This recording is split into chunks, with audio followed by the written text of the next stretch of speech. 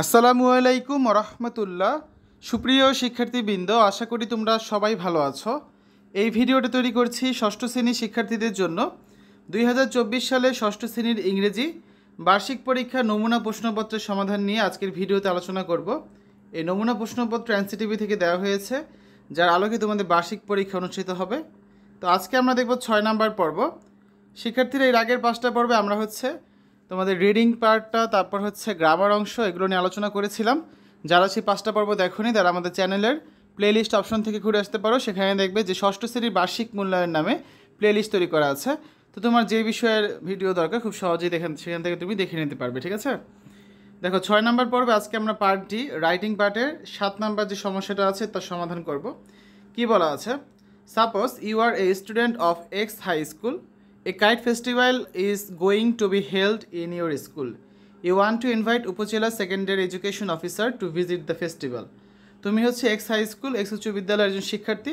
তোমার বিদ্যালয়ে একটি ঘুড়ি উৎসব উদযাপন হবে, যে কারণে তুমি তোমার উপজেলার যে সেকেন্ডারি এডুকেশন অফিসার রয়েছে, শিক্ষা অফিসার, তাকে তুমি এই অনুষ্ঠানে আমন্ত্রণ জানাবে। Now write an invitation letter to the উপজেলা secondary education officer to invite him or her to the festival. In your letter, include appropriate salutations and closing. Mention the main purpose and follow the format of a formal letter. তখন তুমি সব নিয়মকানুন মেনে letter লেখার যে বৈশিষ্ট্যগুলো আছে, format রয়েছে, সেগুলো মেনে একটা লেটার লিখবে, আমন্ত্রণপত্র লিখবে। কার কাছে? উপজেলা সেকেন্ডারি অফিসারের কাছে। তিনি যেন তোমাদের এই ফেস্টিভ্যালে অনুষ্ঠানে যেন অংশগ্রহণ করেন। ঠিক আছে, তো আসো আমরা এখন এটার অ্যান্সারটা দেখি।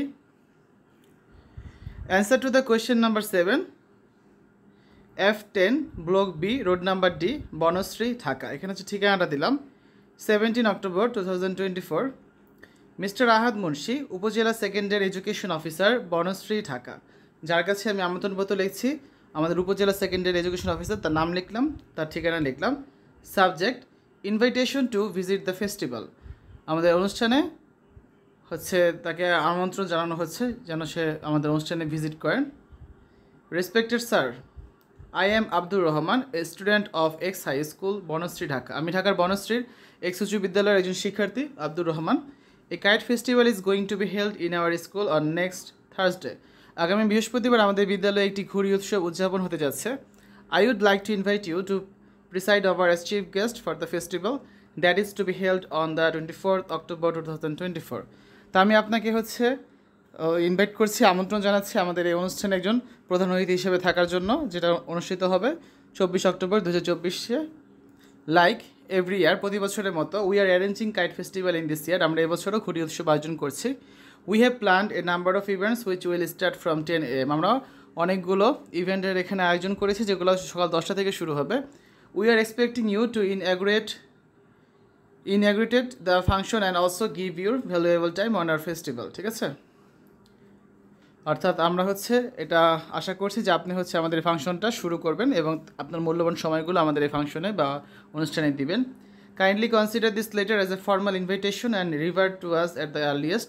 তো এই লেটারটাকে আপনি ইনভাইটেশন, আমন্ত্রণপত্র হিসেবে গ্রহণ করবেন এবং অবশ্যই আমাদের অনুষ্ঠানে থাকবেন। We are looking forward to positive response from you. আমরা আপনার কাছ থেকে ইতিবাচক মনোভাব আশা করছি।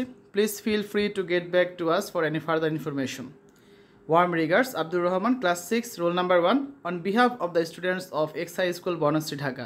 অর্থাৎ ঢাকার বনশ্রী এক্স হাই স্কুলের শিক্ষার্থীদের পক্ষ থেকে আমি আব্দুর রহমান আপনাকে এই আমন্ত্রণপত্রটা পাঠালাম। ঠিক আছে, তো এই আজকের আলোচনা। আমরা আগামী ক্লাসে, আজকে যেহেতু 7 নম্বরটা আলোচনা করেছি, আগামী ক্লাসে আমরা এই যে 8 নম্বর যে কাজটা রয়েছে সেটা নিয়ে আলোচনা করবো, যেটা তোমরা দেখতে পাবে 7 নম্বর পর্বে। শিক্ষার্থীরা, এতক্ষণ আমরা আলোচনা করেছি ষষ্ঠ শ্রেণীর বার্ষিক পরীক্ষার নমুনা প্রশ্নপত্রের সমাধান নিয়ে।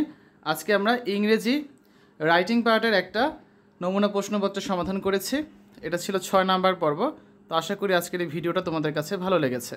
শিক্ষার্থীরা, পরবর্তী ভিডিওগুলো দেখার আমন্ত্রণ জানিয়ে আজ এখানে বিদায় নিচ্ছি। আল্লাহ হাফেজ।